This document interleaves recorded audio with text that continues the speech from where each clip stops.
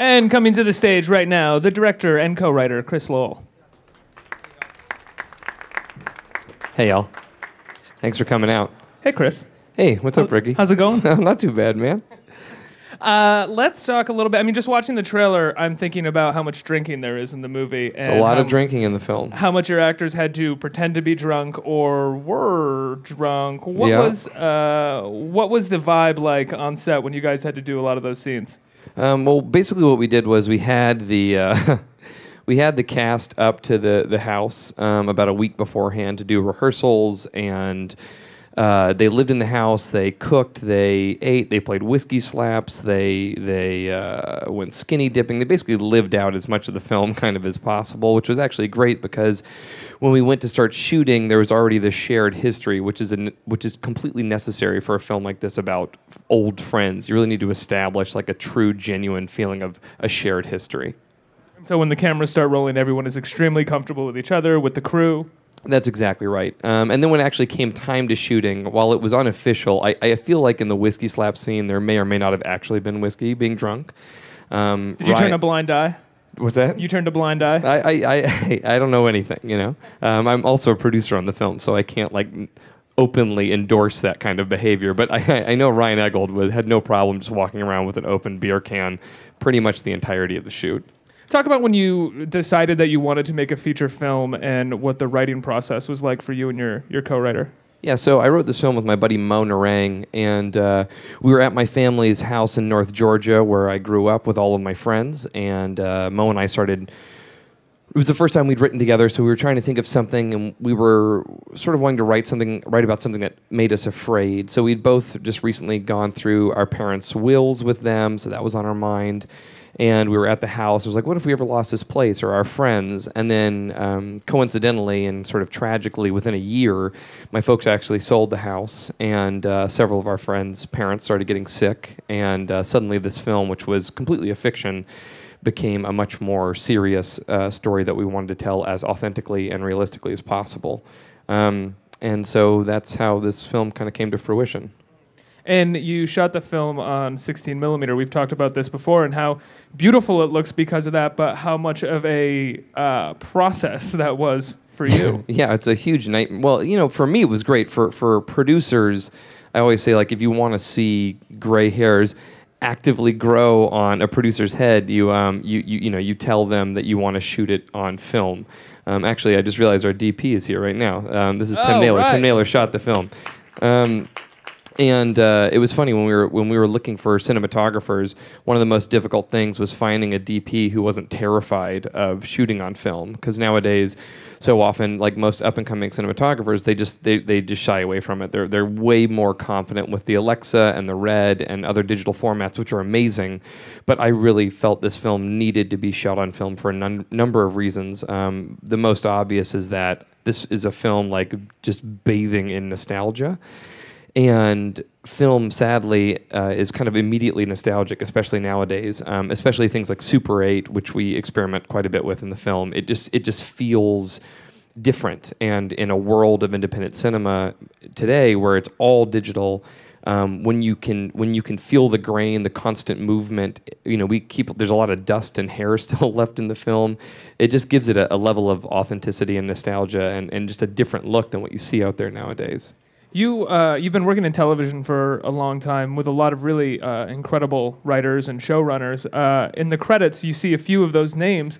What role did they have in your writing process, in your thought process in making the movie?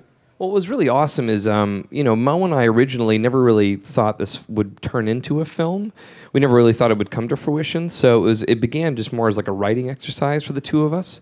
So what we would do is we would write a draft, and then I would send it off to Jason Reitman, who I worked with on Up in the Air, or I would send it to Tate Taylor, who directed me in The Help, or any number of other great screenwriters, directors. I'd send it to Rob Thomas, and the guy from Matchbox 20. Yeah, the guy from Matchbox 20, who had great lyric notes that I cut. But it was wonderful because I would just get these just unbelievable notes back. And then once we actually finished shooting the film, I invited all those same people to be in the editing room when we were doing test screenings. and they had equally helpful broader notes and also a lot of really great micro notes, and it's wonderful. Did you ever feel intimidated by showing them your work, considering you're working with, or you're showing Jason Reitman, who's been nominated for an Oscar, or people like that? Not really. I mean, I wouldn't show the film to anybody that I wouldn't consider a friend. I mean, otherwise it's sort of a recipe for disaster. And they were all, what I've learned is I feel like with actors, oftentimes there's this real sense of competition, and you don't really want to share or give advice because it just feels a lot more dog eat dog. Whereas with directing, I think just getting a film made is like one of the most difficult things in the world, and it's so personal to the director that there's a lack of competition felt. I felt more often that any director I spoke to about it was more than willing to offer their thoughts, their advice, their help in any way that they could. It was great. Talk a little bit about the casting. Some of these people are old friends of yours. Yeah, well, actually, really, the only person I knew prior to this movie was Beck Bennett, who's got the mustache over there. Beck's on Saturday Night Live now, and he's also the guy in all those AT&T commercials with the kids. And Beck was my roommate freshman year of college. He's just a genius actor, and I actually think this film really showcases what he's made of, more than just the comedic side. But every other one of the actors, we sort of had a blanket rule for the film. Again, something that producers hate, which is that Mo and I had watched every single reunion film out there, from the ones that worked to all the ones that really did not work, of which there are plenty more. And one of the things that we noticed in a lot of the films that didn't work is they would be stacked with celebrities, which I understand the reason behind that. But the problem is, for an audience, when you're watching it, if it's about old friends, the moment they show up on camera, you're like, you're not old friends. You're from this movie and you're from that TV show. And it kind of, you sort of immediately put at arm's length. You'd almost rather be seeing them share Hollywood stories. Yeah, kind, exactly. You know? Yeah. They're talking about, like, how drunk they got at the awards parties or something. That sounds awesome. I'm going to make that movie next. Yeah, that's good. Part 2. But so when we were casting, I really wanted to work with actors who were willing to commit to auditioning for the film, to table reads, to chemistry reads, to rehearsals, and to run of pictures. So there wasn't a prescribed hierarchy. It really felt like, and then also I kind of wanted to work with up-and-coming talent. So the casting directors of this film also did the help with me. They did August Osage County, and they are also super well known for breaking new talent, because they cast things like Winter's Bone and Boys Don't Cry. And so when I met with them, I was like, I want to see all the up-and-coming talent. I want to see all the people who haven't had their moment yet. And they brought in this remarkable group of actors. And the way I was able to sort of placate the producers is I was like, I want to be the movie that 10 years from now people look back on and say, like, how on God's earth did they get this fucking cast together? You know what I mean? Sort of like a Dazed and Confused. Yeah, sure, I'll take that. What was the #1 reunion-inspired movie? I mean, I think it would be ludicrous not to acknowledge movies like The Big Chill, which are obviously very iconic for the reunion genre. So Return of Secaucus 7 is an amazing one as well. I don't know. I think actually the one that Mo and I probably watched the most is this movie Jules et Jim by Truffaut. It's great. It's about friendship. They go away, they come back. The friendship gets broken a few times. There's a great love triangle. There's a lot of games. There's a lot of play in it, which I really loved. So those were probably the films that we kind of kept thinking of. And so not only shooting on film, you also are showcasing a lot of your own photographs. You're a photographer, and you use as a sort of narrative tool these photographs to showcase memory, thoughts all the time. That's right, yeah. So there's this because this film was inspired by a lot of the things that happened to me, even though those things happened to me after we'd written the script, there's this sort of like art imitating life, imitating art theme kind of going on throughout. And we find various ways of sort of sprinkling that in, whether it's cutting to these black and white photographs, which are my photographs that I took, most of which appear in the film were ones that I took at our house in Georgia, which sort of signify the protagonist's drifting away into whatever delusions he's having. We also keep a lot of the rollouts. So when you're shooting on film, anytime there's light leaks or overexposure or you're changing the mag, the film it has this beautiful run of color as it's being emptied out. And we actually begin the film with all the rollouts. So that was another big element. I happen to love on-set horror stories, and I know that you were shooting on film, and that there were some days where you got a little, it was a bit tragic for you. What was your worst moment on set? Well, there were definitely times where, when you're shooting on film, you get what are called dailies. So you send the film off to, we would send it to Deluxe in New York, and then the next day you get all the dailies back. But because we were such a low budget, and because we were in rural northern Michigan, we were getting weeklies. So, in the middle of week 2, we would get the dailies back from week 1, and we'd see like, oh no, there's, we had a hair in the lens here, or they processed it wrong at Deluxe, and now there's static, and we have to reshoot these sequences, and that was always a little bit nerve-wracking because it wasn't what we shot yesterday, it was what we shot a week and yesterday, you know what I mean? Which was terrifying. I think one of our finest hours, though, it could have destroyed the film, was right towards the end. We were shooting splits, which means we were shooting half day, half night. The day before, we'd gotten backed up. We couldn't finish some stuff, so we had to like really be on our A game. That's right. So we shot one of the most emotional scenes in the film during the day. It went great. Ryan Eggold killed it. We broke for lunch. The next day, we were shooting some interiors. Everyone was on their A game, and then the power went out. So it's not a big deal. It's like, oh, we blew a fuse. Everyone's kind of waiting patiently for it to get fixed. And then in the background, I remember outside hearing one of the grips yell, "Looks like it's the whole neighborhood." And what we had done was we'd been plugging directly basically into a power line, and it sucked all the power for the entire grid of Petoskey, Michigan. And it's 2 a.m. on a Sunday, so it's not like in New York where you just like have someone there.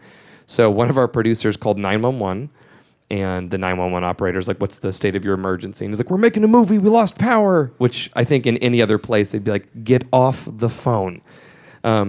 But instead, this woman was like, "Hold on a second," and she like hangs up, calls the electrician, calls back to the producer, and she's like, "Hey, I called the electric company. They're going to be out there to help you guys out. What's the movie about?"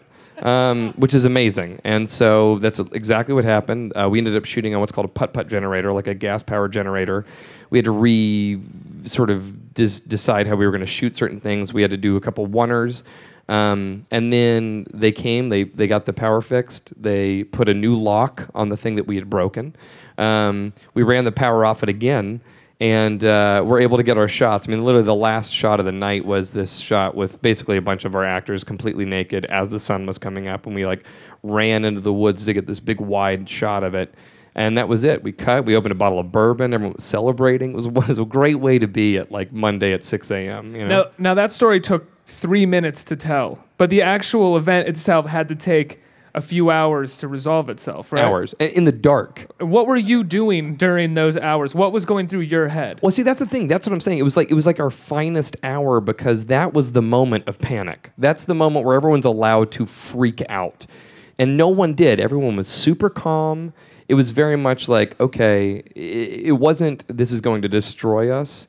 It was how are we going to rise above this? It really was amazing to watch, from the DPs figuring it out with our chief electrician, like what can we shoot on, what can we shoot, to the actors rearranging all of their blocking, to the producers keeping everyone calm. I mean, it was definitely like I remember being unusually calm. That's incredible. Yeah, it was I good. would have been pacing, crying. What's so funny is that every out. other thing, like, every other little much smaller tragedy, I would have complete meltdowns over. Like the crew doesn't like the food, and I'd be like, "God damn it!" Freaking out. And it's like that's easy to fix. Like I just said I didn't like this one thing. It's not that bad. You don't need to freak out. Right, exactly. No, I was not. My barometer for like when to have meltdowns was way askew. Should we take another look at a look at a clip? Let's take a look at the whiskey slap scene. Great. Now, thank you. That wasn't even scripted. That was just those guys hanging out. Now you've done this before in real life, outside of the last time. But yeah, where you it came and from. I and those two actors did it 6 days ago. Actually, I got to slap Reed Scott in the face. It was really great. awesome. Beck got to slap me in the face so hard. Twice. Well, you asked for it harder the second time. Yeah. That's fucked up, but that's exactly what happened. So yeah, the genesis of this stupid game in my life was I was in college. We were passing around some disgusting plastic bottle of whiskey, and chasing it with soda or something. And we ran out of soda. So I was like, okay, just someone give. I can't just drink this liquor. I have to chase it with something. And my friend Lindsay was like, just take the shot. I'll slap you across the face. I'll take the burn right away. And at the time, it was like, this is genius. It's not. It kind of became a sort of a ritual for us. For a lot of our friends. I've done it on just about every job I've worked on, which is also not a good idea. But it's actually great. I think, out of context, that's all you get to see. But if you watch the film, I think we actually do a really good job of not just throwing in this fun game, this fun, stupid game, but actually using it to elevate the plot and to sort of raise the stakes. There's two versions of Whiskey Slaps played in the film. This one, which is very kind of playful and edgy and strange, and then it comes back again later in the film in a much more dramatic, frightening way. Yeah, absolutely. It's definitely not just a one-off bit. It's a whole part of the narrative. Came from college. Yeah, it came from college. Of course. I can't imagine it came from any place else. Which is what's interesting about that is that I'm still in college, so I can say basically anything for the last 12 years happened in college. A film that deals with the theme of personal growth tends to, and this doesn't, but tends to fall into the sort of exposition nightmare a lot of times, because how else do you portray someone growing? It becomes very hard to figure out how to portray that without having them just coming out sometimes and saying, I feel better now because I've done this and I feel older. Did you ever find yourself having to write yourself out of that hole? Definitely. I think in our first draft, probably more as an exercise for us as writers, Mo and I wrote sort of the most wrapped up in a bow version of this film, where all the characters find resolution in all their different ways, and we get to see each one of those moments. And then once we had that and realized how hallmarky, sort of bullshitty it was, we had to go back in and be like, okay, well, what would realistically occur in the span of 3 days? You know, people aren't going to find all the answers in that amount of time. Like, what are the resolutions that really matter, that we need to see, and what things can be left unsaid? And even with those, how do you do it in a way that doesn't feel like you're just drowning in exposition? How did you work with your actors, and how did your background as an actor prepare you and help you, and maybe at sometimes even limit you? Well, I think the thing that's really nice about having acted for so many years is that I've worked with a lot of directors, so I've gotten to see what does work on a set, what a well-run set looks like, and what a poorly run set looks like. Incidentally, really, the big secret is you're just nice to people, in my opinion. You're nice to your crew. And they don't hate your guts. That's kind of like you just say thank you a lot. With the actors, I think really my goal was just to build as much trust with them as possible. So, and whatever, basically I met with each one of them separately, and I just asked them, what can I do to make you feel as comfortable and as able to take risks when we actually start shooting as possible. And each actor had a different response.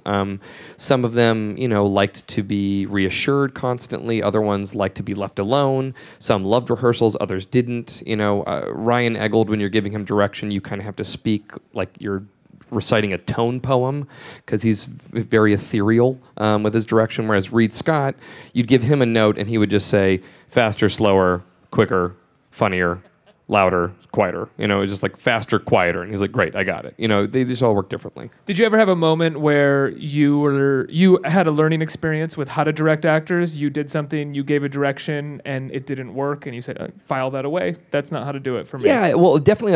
An example would be Brett Dalton, who's now on this show called Agents of S.H.I.E.L.D., and this was one of Brett's first jobs. And I remember with Brett, I just loved everything he was doing, and I kind of left him alone. I remember just sort of being like, he's kicking ass, and if I had a note, I would give it, but I didn't really have one for like the first week of shooting. And I remember at the end, we were all saying our goodbyes. I was like, great work today, and he's like, it was? Okay, can you just let me know that? I just don't, if you could. And I remember being like, oh, okay, like communication, even when someone's doing a great job, is important to say, like, just so you know, you're on the right path here. Especially for an actor, because that's that reassurance. Because that's all we fucking want. We just live for that stuff.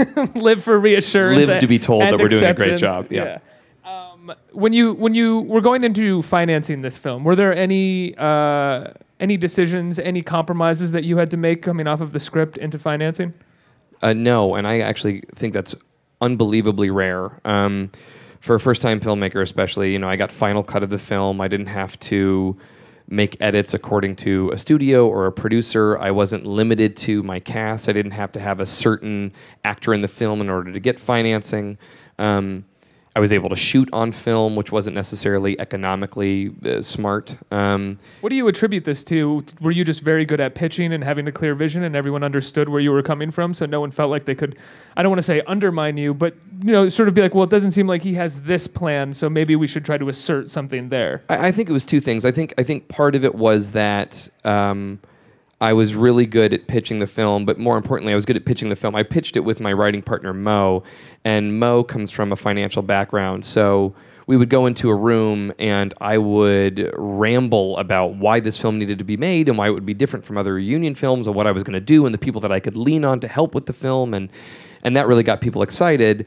And then when it came time to talk about the actual terms of the contract of what the investment proposal would look like, Mo was able to kind of swoop in and speak, like an intelligent human being who could crunch numbers, and I think that placated a lot of people who were a little bit nervous about where they were spending their money. There's a great series of scenes in the film that are cut next to each other to showcase. We kind of see it in the trailer how everyone is responding to the night before and their particular actions. I'm wondering if in the original script you had it cut like that, where each scene was playing against each other, or if you had them separate. No, that was done. That was exactly how we did. So basically what happens is there's 3 scenes going on at once, and one sentence from one sequence will be answered by somebody else out of context in a different sequence, and so on and so forth. So they kind of connect together. You see this, I've seen it a few times in plays, but never really in cinema. The closest that Mo and I could find was in the Austin Powers movies. There's this really long dick joke that goes on for 6 minutes, where it'll be like, look up in the sky, it's a big, and then it'll be like, Woody, and it's like, there's Woody Harrelson, you know what I mean? It sort of keeps going like that. Really stupid. Hysterical. I love Mike Myers, and I thought that was amazing. But it was hard. We just really hadn't seen anything like that, and we just loved it. And so it's one of our favorite parts of the film, and that is how we wrote it out. The classic, I guess cliche at this point is that when you make a film, you actually make 3 films. You write it, you shoot it, and then you edit it, and it changes and evolves each time. How did this change from the script to shooting to the editing process? Well, I really do. I'd heard that a million times as well, and it's very true, I think, because what we wrote and what we shot and what we edited was actually fairly similar, except that the way I heard it in my head was so different from the way that Aaron Dark or Jesse Hodges or Beck Bennett reads it.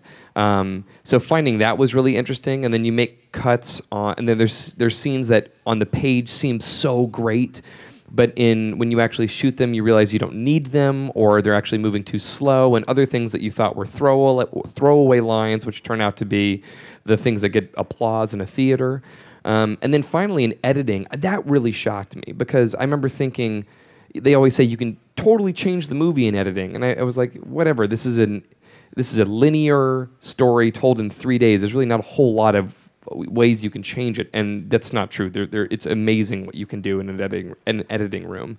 And we didn't do any reshoots. We really only worked with what we had, but it really blew my mind what we were capable of. What kind of stuff did you change in the editing room? Did you find that you were actually moving different scenes from one place to another? And well, splicing in my photography was an editing choice. We talked about it early on, but it was never really. It was kind of in the corner of my mind, and our editor really kept coming back to that, and I thought that worked really, really well. We shoot a sequence on Super 8, and we come back to that later in the film, and I think that works really nicely. It was really getting out of the film that we had a few different versions, none of which were the originally scripted version. We talked about some of the people that you sent the script to, that you brought into the editing room to take a look. People like Jason Reitman, people like Rob Thomas. What were some of the notes that Jason Reitman gave you? I remember one of the biggest ones, a writing note that we got early on from Tate Taylor, who directed The Help. Our first draft was very precious. And not a whole lot happened. And I remember Tate saying, okay, here's what you need to do. Take everything that happens in your 3rd act and put it in your 1st act, and then see where the story goes. And I remember being like, whoa, that's a crazy freaking idea. But he's like, just every time you think you know what's going to happen, do something else, and it just makes it that much more interesting. And that was, I remember, being a great note. It's also a testament to your commitment to this story, because taking everything from the third act and moving it to the first is a lot of new work. Yeah, well, that's for you the thing. to have to do. That's the tragedy of getting a great note more often than not is the good news is that you immediately realize it. You're like, oh, that's exactly what needs to happen. Yes. And then you realize all the things that need to happen in order for that decision to take place, for that note to work. And that's always a daunting process. I mean, at times Mo and I would get notes that we'd be so excited about for about 20 minutes, and then we'd spend the next 2 weeks just in agony trying to implement those changes. Realizing that now you're not done and you have a You're lot not of even work close to do. to done. Right. Should we take another look at another clip? Sure, yeah. This is our protagonist, Daniel. This is Ryan Eggold delivering the worst toast of all time. He was drinking. How many times did you perform that speech for yourself while you were writing? Oh, it's funny. We typically the monologues like that, these short monologues, we would undergo the original version would be like 4 pages, and then it would turn into 4 sentences. We'd be like, we really don't need this. We really don't need it. And then we would sort of let Ryan kind of do what he did. When we actually shot this scene, we had scheduled shooting it over 3 days, and we ended up shooting it in, what do we do, Tim, like a day and a half, like one night? I mean, I think we really ended up shooting, I just remember when we shot it, I told each of the actors, we're going to do 2 masters, and then each one of you is going to get 2 takes. And that's it. Yeah, and we burned through it. That's it? That was it. What's yeah. that? Yeah, that's discipline. Did that worry any of them? Did they? Well, that was what's so intimidated? amazing about these actors, and it was part of the reason a lot of them have a huge theatrical background. So our film's very dialogue heavy, and a long scene in film and television is usually like a page and a half. You know, it's like if you get a 2-page scene, it's like terrifying, and we would have 15-page scenes. And a lot of these actors, I mean, they were so unbelievably professional. I mean, in between takes, during lunch breaks, they would all be outside in a circle rehearsing, just like making sure they were tight on their lines. And it's the only way we were allowed to shoot at that kind of pace. There's no way it would have happened otherwise. What scene in the film would you say was your biggest fear going into?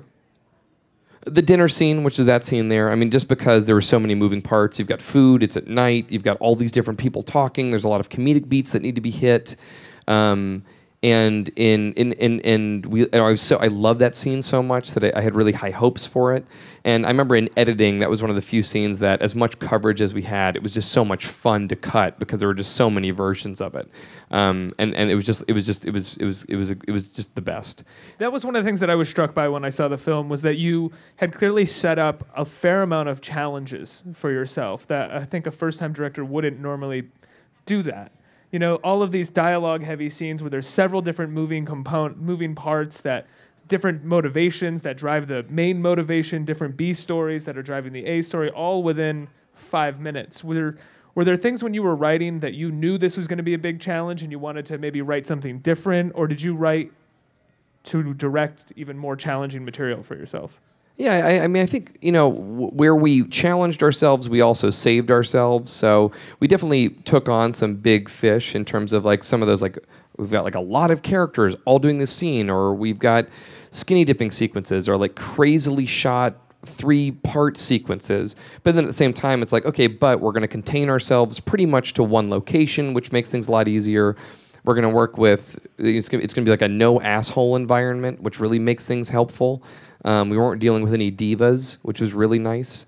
Because I've just been on sets as an actor where you are dealing with those kinds of people, and it's just amazing how much harder everything is. No names, but tell a story. No names, but I mean, Clooney. No, I'm just not Clooney. Not Clooney. Not Clooney. No. George, don't leave. Take that off. Well, all right. Well, he's gone. They said this wasn't live, so we're good. Okay, fantastic. No, I think we just had like a really driven crew who all seemed to really believe in the project. I mean, one of the most emotional times I had on the film, I think, was our pre-production, where you do your final production meeting, where you've got the DP, the camera department, and the costume department, and hair and makeup, and every single person has studied your script for weeks now, and they all have very meticulous, very specific questions. And I remember being so humbled by how much time and effort and passion people were putting into these words that Mo and I had written. It was a really pretty amazing experience. The filmmaking process, be it shooting or editing, can get kind of exhausting, but it can also lead to new ideas, new thoughts about what you want to do next. Did you finish editing, finish this film, and go right into writing something again? Do you have plans for something new? Yeah, we have a couple more projects in the pipeline, very different from this, and I think kind of reactionary to this. So, in what way? Well, like for example, this is a lot of principles, roughly my age. You know, the next film and it's a linear story. The next film is basically teenagers and adults. And it's told in a non-linear fashion, and it's a straight drama. It's about basically drug abuse, teenage drug abuse and rehabilitation. And, I think it was just like, and I think in a lot of ways it was flexing muscles that had been sort of deprived from making this film. Which is almost a subconscious thing. You don't necessarily come out of this and say, I have to do this different thing. It's all of a sudden your brain starts... It's all of a sudden I'm like, I really want to tell this kind of story right now. And then about halfway through it, you're like, I wonder why. And then you realize, like, oh, this is why. Right, absolutely. Should we open it up for questions? Yes, we should. Look at this. Oh, man, Someone right is on telling time. us that we should open it up? If you guys have any questions, does anyone fire at will. have any questions? Yeah, what's up, dude? Kickstarter. Can you just maybe talk about Kickstarter and how that kind of played into the whole financial? Hell yeah, I can. Let's talk Kickstarter. Okay, so basically, Mo and I raised this. We raised the money for this film through private equity. You know, basically asking people for money in their living rooms, and we'd reached a ceiling that we'd set for ourselves. And when it came time to actually distribute the film, there were still a series of things we needed to pay for, whether it was E&O insurance or music licensing or closed captioning, things like that, all sorts of distribution costs, which we hadn't foreseen. And we didn't want to dilute the investments, our investors that they'd put in. And so really we were kind of backed into a corner where the only thing we could do was a Kickstarter campaign. And I was in the Veronica Mars movie, which is the most successful Kickstarter campaign in history, which is amazing. And I think people assumed that I would just know how to do it because I was in that movie, and I didn't know shit about how to do that stuff. In fact, I was probably the most averse to doing it because I was so kind of social media inept. I mean, you know, Mo still has a flip phone. I had one while we were shooting. I mean, this is like the level I'm talking about here. Were you also worried that it would maybe feel like you were taking this one thing and playing off of it? Like, yeah, exactly. There was a real. I mean, I was so proud of how we'd raised the original capital that I wasn't sure I wanted to go this route, and frankly, I didn't think we could do it. And I actually think it was our lack of understanding that worked to our advantage because, you know, we had people set up Facebook accounts for us and Twitter accounts, and we learned how to use it as in the most rudimentary way possible. But I think the way it helped us is that we had such a personal investment in people who helped us out. I mean, we were responding to every tweet we got and Facebook message, and I mean, I think we really got invested in the campaign, and I think it was very evident to people that we weren't hiring other people to do this for us, that it was literally us, you know, up until 5 a.m, like making sure we got back to, you know, that Jen Blatchley and, you know, like Purple Row, like, have you written back to Purple Row yet? Shit like that. Those were the conversations we were having, and I would. And this is maybe, I hope I'm not shooting myself in the foot, but I would say I'd like to believe that anybody who contributed to our campaign, we really want, and anyone who worked on the film, frankly, whether they were an actor or a grip, we really kind of wanted to make it our motto that no one would walk away from the project with a bitter taste in their mouth. And that's actually something I think we really did learn from Veronica Mars, because that was one thing I remember is when we were shooting that movie, there was a producer on set the entire time whose sole job it was to make sure that we were honoring all of our Kickstarter promises and making sure everybody was, which is amazing on a studio film to have that. And it was important to Rob and Kristen and everybody else.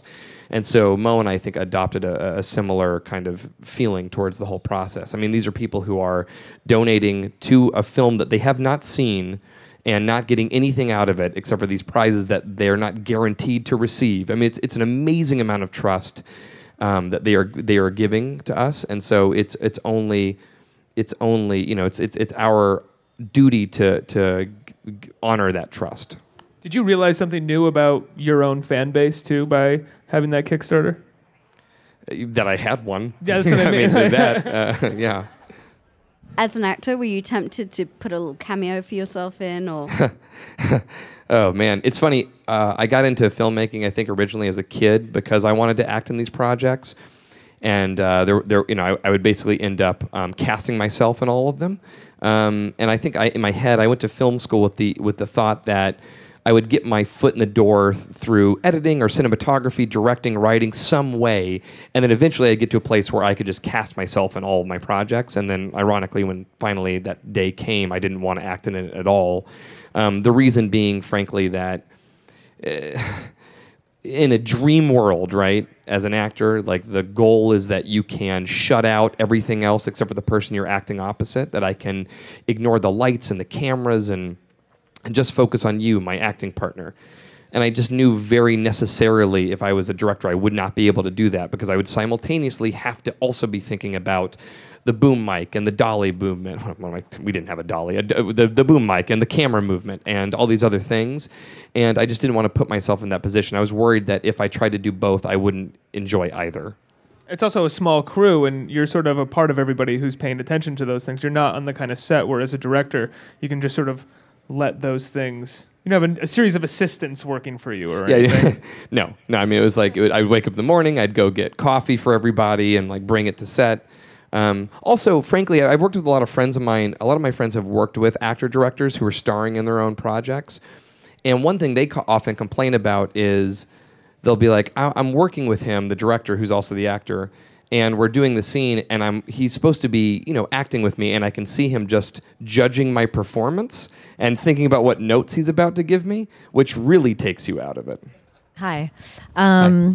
So I'm an actress and a filmmaker also, and I'm curious. I came in late, so I don't know if you said this already, but what was the total budget of the movie, and also how much did you raise on Kickstarter, and how long did it take you to raise the money? Not on Kickstarter, but just from people. Sure. So the budget was low. It was, for all intents and purposes, really comfortably under $1 million. I'll say that. Really comfortably. And we actually raised the money in a kind of record amount of time. I mean, I think I got spoiled because in 2012, in January of that year, we signed our contract with our producers, and by March, we'd had all the money raised. And April, we did all of our casting. May was pre-production. We shot in June, July, and then we edited August, September, October, mixed it, everything else. We were like a done deal by Christmas. It was insane. So I was just like, great. And then, come spring of this coming year, the movie will come out. And then we did a year of festivals, and then it took almost another year to get the film finally distributed. It came out on Tuesday, by the way. I mean, it literally it was a long and winding road. As for Kickstarter, we needed to raise $60,000, roughly, which included what we'd anticipated we would be spending on prizes. And we ended up raising $207,000 and change, which is just unbelievable. We're I think, like the 13th most fundraised film on Kickstarter, which is shocking. Hi, I'm curious in terms of why you chose to, I guess, live in New York versus LA to pursue your artistic vision and work, and how did that play into any of the movie or inspire anything in it? Thank you. So yeah, the infamous New York versus LA question. I could talk about this ad nauseum, and if I'd been drinking beforehand, I probably would. Let's roll. Let's go. You ready? We'll get the whiskey. Hold on. Long story short, I lived in Los Angeles for 7 years, and the city was very good to me, and I really enjoyed it.